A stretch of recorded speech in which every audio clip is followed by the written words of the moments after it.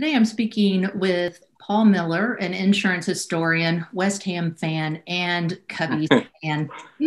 Welcome, Paul. Hello, thank you for having me, Chantal. Hey, Paul, did you know that you have the distinct privilege of being on the Art of Adjusting's 13th vlog post? Well, I hope that's not a bad sign, to be I don't honest. think, Hopefully it'll but go okay. a I lot of won't people drop do. down halfway through. Yeah, a lot of people do have a fear of the number 13, and there's like this great big word for it that I can't even pronounce. But that reminds me of the Friday the 13th movies. Have there been any insurance policies on horror movies? And what did that entail? Yes, is the answer. They have. And I think all movies will be insured. So to get financing and a completion bond, all movies will have to take out a number of different insurances, but one of them being key man insurance. So if anything were to happen to a director or a producer or one of the lead actors in a film and they're unable to continue making the movie, the insurance would pay out. So if you think about it that way, every horror film character has been insured. So Hannibal Lecter, Pennywise, Freddy Krueger, whoever you can think of. But I guess it does pay out, key man insurance. And I think from one horror film that a lot of people are aware of is The Crow. And Brandon Lee died whilst filming The Crow. And his family wanted the film to continue to be made after his death as a tribute to him because it was due to be his breakout movie. And so CNA paid for digital imagery techniques and for stunt people to come in and film the rest of the movie. So whilst it's there for financing reasons, it does also pay out. But then I think for me, the more fun stories and the more interesting ones are when insurance has been used for PR exercises. So for example, one of the first that I can find was around 1932. And it was when Frankenstein was released at the cinemas. And the production team used Lloyd of London as a PR stunt when they insured the family of the first person to die of fright whilst watching the film would receive $1,000 payout. And then a few years after that, a similar policy was taken out by a guy called William Castle. I don't know if you're familiar with him, but he was a low budget horror movie maker and he'd used elaborate PR stunts in a lot of his films. So there was one of them where a character from the movie was supposedly stepping out of the cinema screen and he fitted a lot of the chairs with buzzers that would give people in the audience an electric shock. But he kind of tapped into using insurance. So he did the same thing and he brought out a film called Macabre. And it was a real low budget film and it ended up making him millions. And he used Lloyd's as a policy and he put it into the entrance hall of each cinema. Anyone who died again of fright whilst watching that film would get $1,000. And because he made so much money from it, he went on to use Lloyd's again in other PR stunts. So there was another film that he made that more people know called Bug. And there was a bug in that and he insured the bug for $1 million at Lloyd's. So people going to see the film would then be able to see the world's most valuable cockroach, essentially. So yeah, it's used in a lot of fun ways, I think, is probably the best way of putting it. That's fun. I think that's fun. Yeah. So you kind of answered my second question, if any claims were paid out on those and what happened. But, when you're talking about dying of fright or whatever, most people don't know this about me, but I do not believe in ghosts. And in fact, while living in Arkansas, I've just moved to Kansas, but when I was living in Arkansas, I was a member of a ghost hunting group. And so I would actively go out looking for poltergeists and ghosts. And unfortunately, I have never seen one. I desperately want to, but, are there any policies about seeing a ghost? I mean, how would we do a claim about that? Because the adjuster has to prove up the claim. How do we know that there even was a ghost?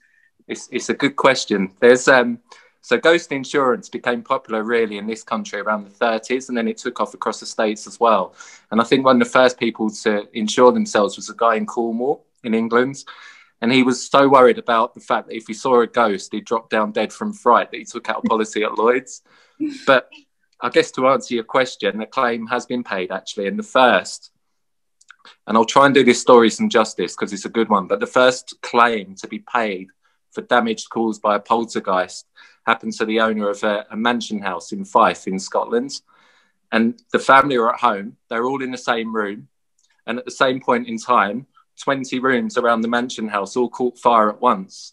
And each room had a bucket or a pail of water in the corner of it for if there was a fire. As they ran into each room, each pail of water had been thrown over the bed, so they weren't able to take it. And in a lot of the rooms, the furniture had been pushed to the corner. Oh. So they made an insurance claim. The investigator or assessor came out and then ruled that it was impossible for anybody in the house to have started the fire. And it was also impossible for it to be started accidentally. And so he duly paid out a claim of £400. Okay, so because here's my first thought. Okay, you said 1930s, and that might be the reason. But my first thought is electrical, because I mean, it just goes boom, boom, boom, boom. If it happens all the way across, my adjuster brain is going, I'm sorry. just believe it was a ghost. It's more fun. Especially since all the water was, gone, and there's like no way to do the water, and that is fun. Very strange. Yeah. So there you go. That is a lot of fun.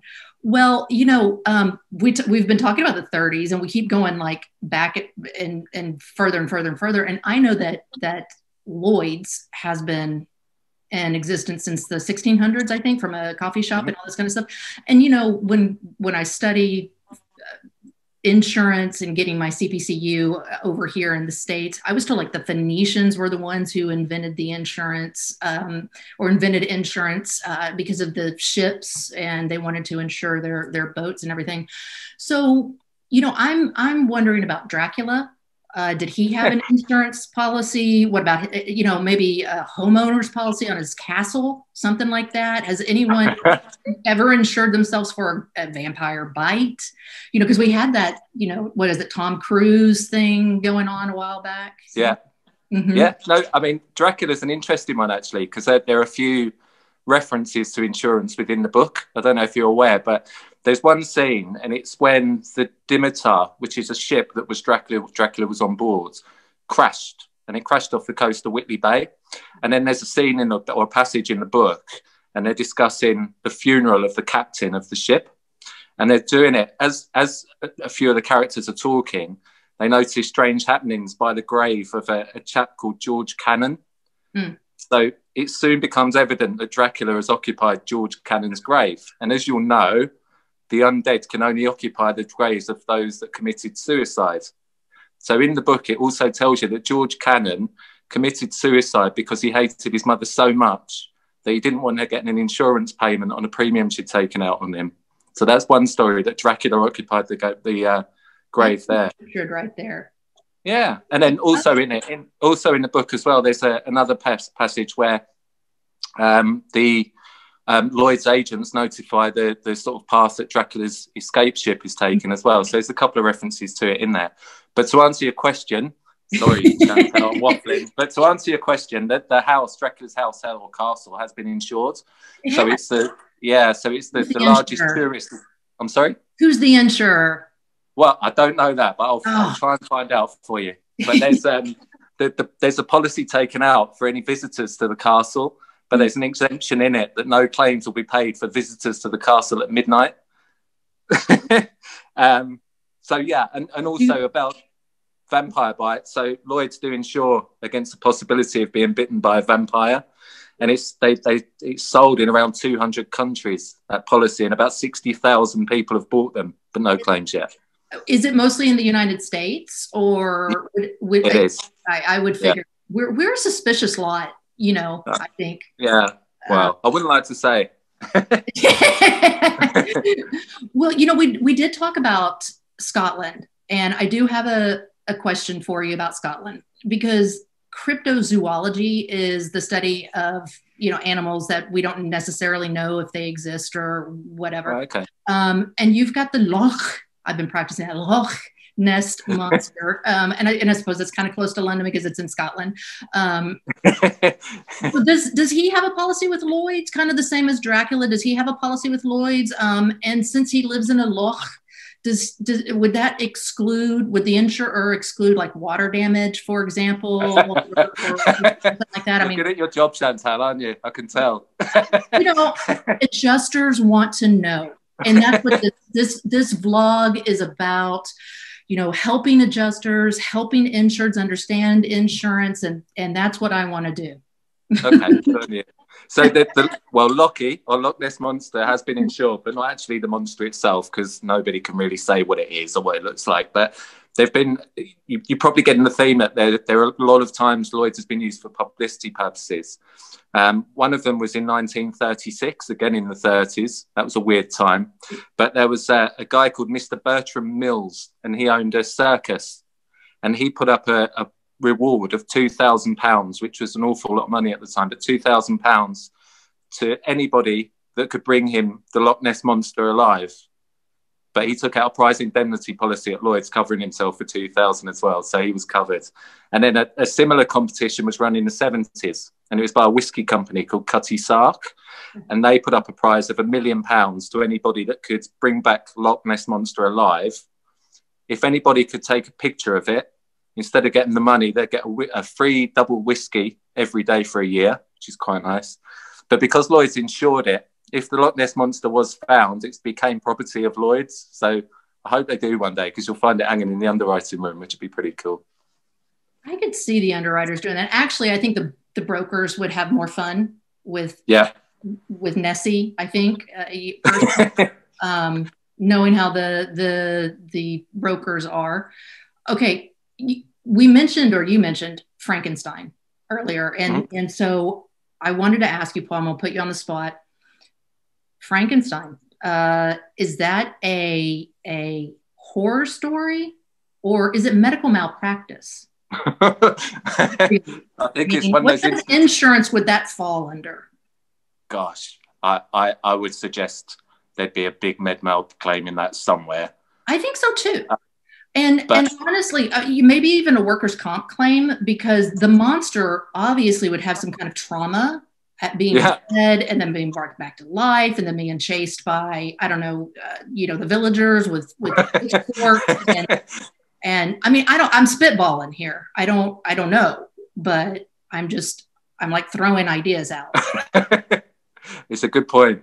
You should start a super normal agency, Chantal. I should do nothing but claims for super normal. That's what I should do. That'd be a great job. Do that.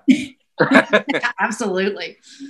Now, actually, in transparency, you and I have actually never met before. We correspond via LinkedIn, and that's how we met. Is that I found out that you are a West Ham fan, and I'm a West Ham fan. Go Hammers! And then I told you had to be a Chicago Cubs fan, because they are the American equivalent to West Ham.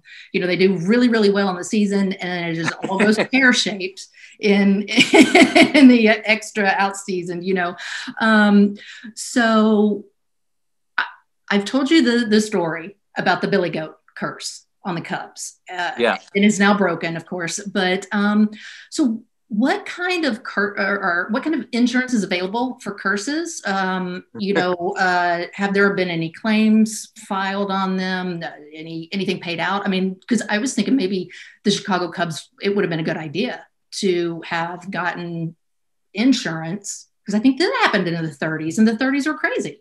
So they should have done by the sounds of it. Exactly. So are there any insurance for curses? Yeah, there was one chap took a policy out in the 50s, so 1951. And he was a guy called Eric Deeping. So weirdly, the seance happened about half a mile from where I'm sat at the moment, so just up the road. Nice. And he was in there, and at the seance, he was haunted by the ghost of a 500-year-old Frenchman who said to him, "Mr. Deeping, I put a curse on you, a curse of death. You will die violently by motor car accident on May the 20th, 1951, which is pretty strange considering he's 500 years old that he knew about motor cars. Very specific. And I'm sorry to interrupt. Was it in French? I mean, did everybody understand it? Because it was in French. I would imagine, though, in London in the 1950s, it would have been an Englishman putting on a very bad French accent. Okay. Go ahead. Okay. 1951 is going to die. Car accident. So he took out insurance at Lloyd's. He covered himself for £25,000 against death or disfigurement caused by a car accident on that day. But he managed to stay indoors the whole time, pretty much like I'm doing at the moment. Well, so avoided any cars, and he was fine. So away from the money, it seems, but there you are. Do we know how he actually, I mean, ended up dying old age kind of deal, heart attack, or, I mean, did he actually end up with a car accident and like it was the wrong day or whatever? Well, I don't know, unfortunately. I don't know. But he one thing that was quite interesting. So when Mr. Deepin was told that he was going to suffer death on that day, he went to the British Museum and he looked up the guy, the 500-year-old Frenchman, and found out that he died and he was murdered because he was a devil worshipper. Oh. So there you are. So see, that's interesting. Now that is interesting right there. I mean, that's the stuff. Like, I would go to Dracula's castle and stay around midnight, you know, to see what happens. And, you know, I'd get out my voice recorder and, you know, flashlights and do a Scooby-Doo kind of thing. But yeah. So, you know, I want to thank you, Paul, so much. It's been so much fun talking to you about these sort of things. And coming in on the Lucky 13 vlog of the art of adjusting. Is there anything that you would like to plug? Anything you would want to let us know about? Yeah, well, I recruit within compliance for the insurance industry. So if anyone wants to contact me about that, please do. I'm involved in the Insurance Museum, which is going through a fundraising initiative at the moment, or a bit of a fundraising drive. Please do give them a follow on LinkedIn and have a look at their website. You can register on there for newsletters and whatnot as well. But no, other than that, I'm all good. Thank you, differences. But thanks, Chantal. I've enjoyed talking to you. I have too. It's been so much fun, Paul. I really appreciate it. Thanks for stopping by. All right, good on you. I'll speak to you soon. Bye.